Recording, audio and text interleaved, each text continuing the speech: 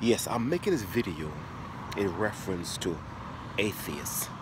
Atheists, please explain to me who created the moon, who created the stars, who created the sun, who created animals, who created the season, the night, the day, the evening, the morning. Please explain to me who done all these creation.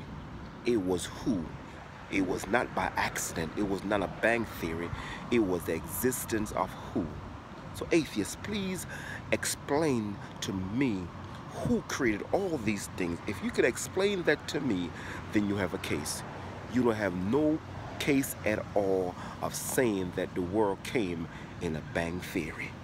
Your theory is not right, but your theory is wrong because you believe in that it was a bang theory. It was no bang theory. It was God, the creator of the universe, that made the heaven and the earth. God, who made God?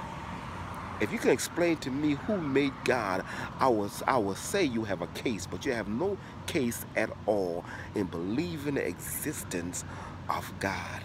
See, the Bible specifically say the fruit of sin in his heart, there is no God.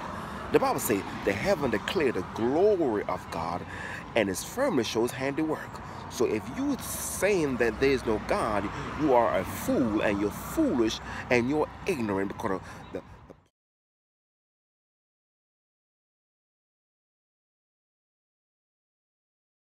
Paul say you are ignorant of you think God is unknown, and you become ignorant.